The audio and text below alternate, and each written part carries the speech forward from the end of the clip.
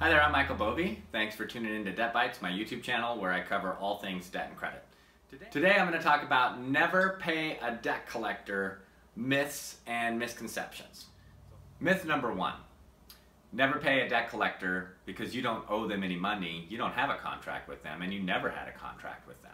When your creditor, let's say a bank, Chase Bank, Citibank, Bank of America, you have a credit card with them and you use it, you stop paying it, and after 6 months generally is when you first will hear from a third-party collection agency. The vast majority of the time these collection agencies just work for your bank. It's not about not having a contract with the debt collector that Chase sends your account to. Chase stopped selling debt in 2013. They haven't sold any since then. Discover hasn't sold debt in a decade. Amex never has. Whole bunches of banks, Wells Fargo and others, don't sell debt. So you're dealing with a debt collector that they contracted with to try and get you to pay. These are called contingency debt collectors, and I have other videos about that up on our YouTube channel. But it's not like you need a contract with a debt collector to suddenly make them valid or your debt real or your debt valid. It's very real.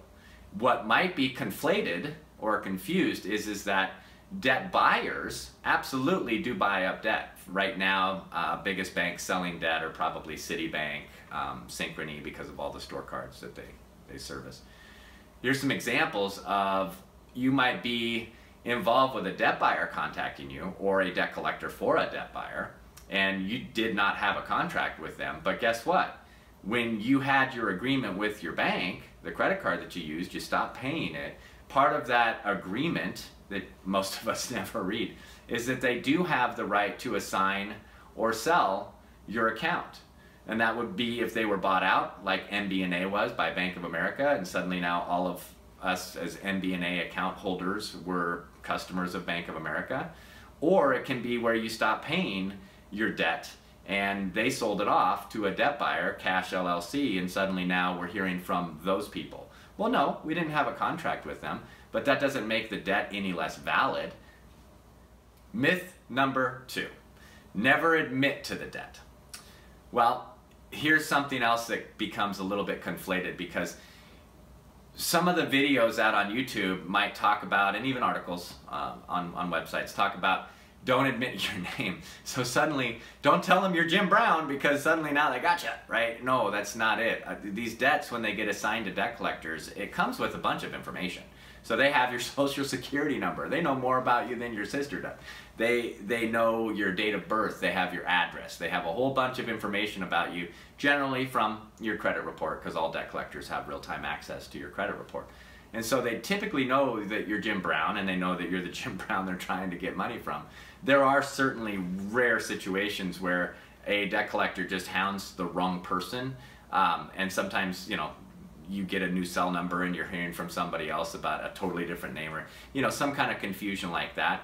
But when you tell them your name, or you even tell them that you had a Citibank account, you're not admitting the debt, okay? What is real is in some very select states, like a half a dozen. There are instances where if you make a verbal acknowledgement of the debt or a verbal offer to pay a debt, that you're resetting the statute of limitations to sue you in order to collect. And it's very rare. It's actually, even in the states that you have that opportunity, debt collectors can use that. They really don't, for all intents and purposes.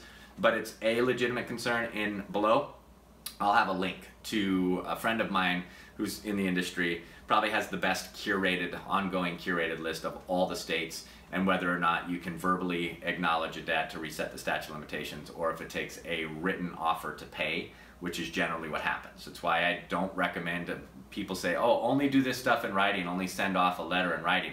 And that's a real concern. You really want to do it over the phone before you get it in writing, but that's for another video. So admitting the debt, it isn't what people make it out to be. Number three, legally, debt collectors cannot collect from you until they validate the debt. That is false. Debt collectors have a legal obligation to validate a debt when you request it. So in other words, you have a legal right to request that a debt somebody's trying to get you to pay be validated. It's a very low threshold to prove the validation, but they don't have to just come up to you and at first contact prove everything. That's not how that works. Actually, the best way to validate a debt is to just call your original creditor, let's say Citibank, and say, hey Citibank, do you have my account out with XYZ debt collection agency? And they'll tell you yes. They'll tell you who the agency are that they're using at the time, or if they've sold the debt, who they sold it to, and now you know you're dealing with the correct party.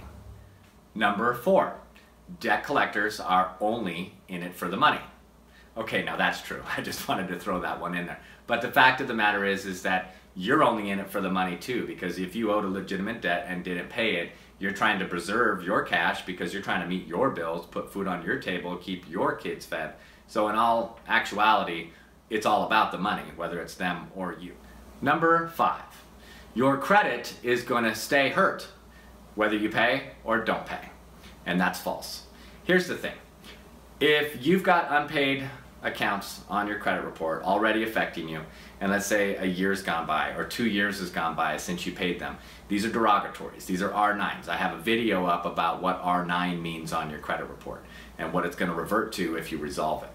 But depending on what your goal is, resolving that account, if you just have maybe 1 or 2 negatives, collection accounts, and several positives, resolving those accounts are going to help you bounce back your credit score and open up your credit opportunities. If you don't resolve them, you're not going to have those opportunities, like getting a home loan. And that's the number 1 issue that can come from people that now have not paid a debt long enough for it to, they can't be sued on it anymore, but they still have things that they want to do, and they have to circle back and resolve debts that they thought they were really just going to let age off of their credit reports because there's no way they're going to get other goals accomplished. So it can improve not just your credit score to resolve a debt, but also your credit opportunities. Now, add to the fact that if you continue to not pay because you don't think you're going to get any benefit credit-wise, that you're also increasing your risks of being sued for collection, and that can escalate certain things and concerns like wage garnishment, bank account levy, things like that. It's not just about whether or not I'm going to resolve this debt because I want to improve my credit or my credit options. It's I'm actually eliminating risk by being proactive and resolving something.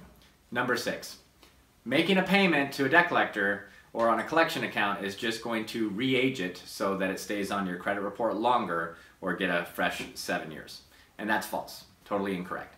If you're late on a credit card payment, say for 6 months, they charge it off, you can let it go 9 months, a year, 18 months, 2 years, and you resolve it with the debt collector, it's not going to give it any extra life at all. It's going to be tied, if they even reported it, separate of your creditor, which many times that's not the case.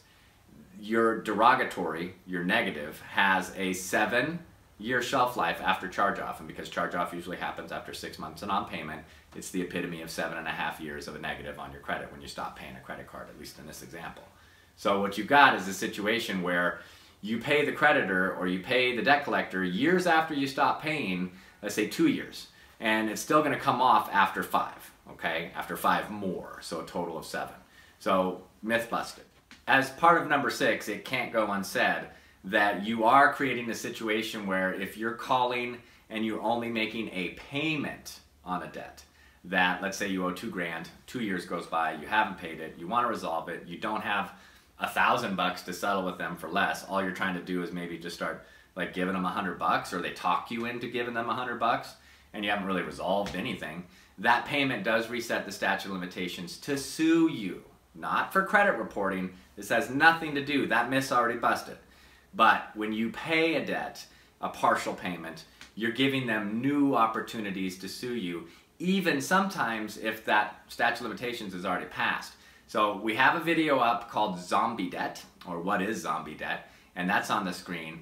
Get to know more about how long you can go without paying a debt before it's just a dog that barks and there's no teeth behind it because they can't sue and they can't hurt your credit report anymore. Number 7, debt collectors cannot prove that you owe them in court. Well, that's not true. Here's the situation. When you're sued by your original creditor, they have everything they need to sue you. They have everything they need to prove the debt. And there are major credit card issuers, for example, that use the courts a lot. Capital One, Discover, American Express, Wells Fargo, Bank of America, many of your local credit unions skip any kind of collection activity from collection agencies that we've been talking about here, and sometimes we'll just move right to the courts. And they've got what they need, and they're really gonna have an easy enough time of proving their case. The best thing you can do sometimes is drag that out and make it more expensive so they don't want to chase you, and or come up with a better settlement outcome. But with debt buyers, and this is where I think much of what I find people being misinformed by, is that they have no way to prove that you owe the debt. Once they purchase it, they don't get all of that media. Well, I'm recording this video in the summer of 2017 after last year's OCC guidance, and that's the Office of the Comptroller of the Currency, who regulates banks. And in that guidance, they want banks to now be able to pass on the media, what the industry calls media. That's proof that you owe the debt. Your last several billing statements, the charge-off statement, things like that, onto the debt purchaser. So it's becoming now, because of policy changes, how banks have to do things, it's becoming much more common for a debt buyer on purchases that they've made in the last couple of years. So if you stop paying your debt somewhere in 2015, it's quite possible that the purchase of your account was done with all of the media that the debt buyer needed to sue you, and they don't have to now go back to the creditor, pay extra money to get the media to then go and sue you, which they've always been able to do and are actively doing. But it is now, and for probably ever more, going to be increasingly more difficult for you to defend against a lawsuit from a debt buyer and succeed based on the merits of them not being able to prove, based on your state's civil procedure, best evidence rules and all that, to the fact that you owed this debt, that it was your account, that they legitimately purchased it, and so forth. So beware. I really enjoy doing these types of videos as far as like user-generated reader questions. If you have a question or a concern about a specific debt or your particular circumstances, post about it in the comments below. We'll use those for video ideas. If you have some things that you're worried, you know, you heard this or you're not sure about that and want to bounce it off of me, you're more than welcome to post in the comments below and get feedback about whether it's fact or fiction or urban legend or what have you. See you on the next video.